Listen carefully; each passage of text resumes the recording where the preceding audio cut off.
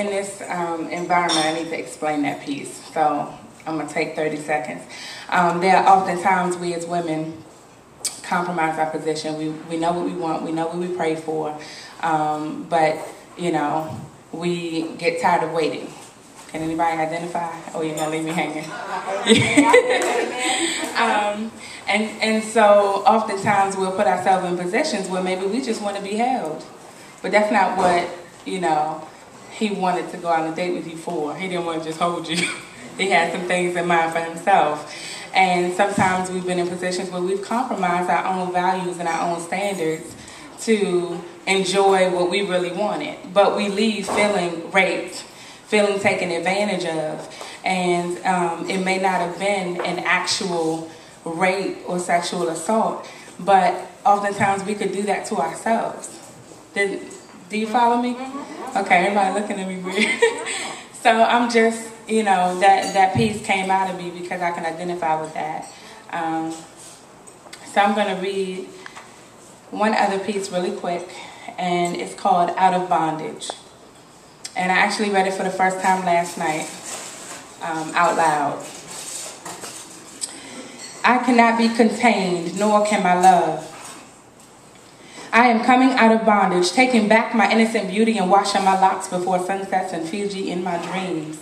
Practicing the strength of God's healing powers in my hands, I am without fear standing up to every Christian, every tyrant, every person who has ever judged me for not being like them, and applauding because God clearly wanted to do something different.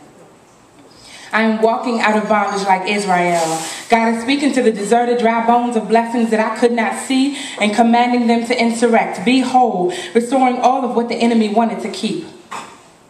I am taking my tortured soul, handing it to the enemy and telling him to go to hell because nothing dead lives here. I exchange myself for every word that proceeds out of the mouth of God and live. I am resurrection, weighted by the glory of God, constantly present, absent of fear, completely unhindered. God dwells here.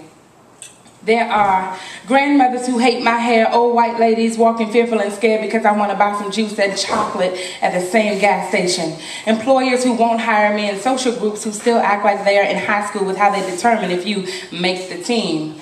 Yet they hate themselves at home when no one is looking. Don't worry. I'm praying you out of bondage so you can be consumed by the light. Even in darkness, the stars shine bright. There are quiet people who think I'm too strong. And there are rude people who take my softness as an indication that I'm a punk. And keeping it real ain't keeping it if you're holding it. I'm sorry. And keeping it real ain't real if you're keeping it, holding on to patterns of the past. How's that working for you? Our hearts have been mangled, run through lawnmowers, spit out by judgmental societies, and it started at home with your damaged parent telling you, you ain't never gonna be nothing, before you ever had a chance. We play mind games with our heart, forgetting that one has thoughts and one is a muscle, but both carry memory.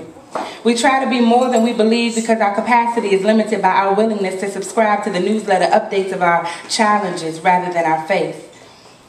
We lose, we call on God. We win, we claim it ourselves. We want to be Christian, we want to be separate. We make our lives look like a ping pong competition and then expect for something to change. In the words of my Pastor Tony Brazelton, nothing just happens. I am taking a stand. I am freeing myself from your view of me and the contemplations that attach themselves to your beliefs, and I finally, truly believe love. I cannot be contained, nor can my God.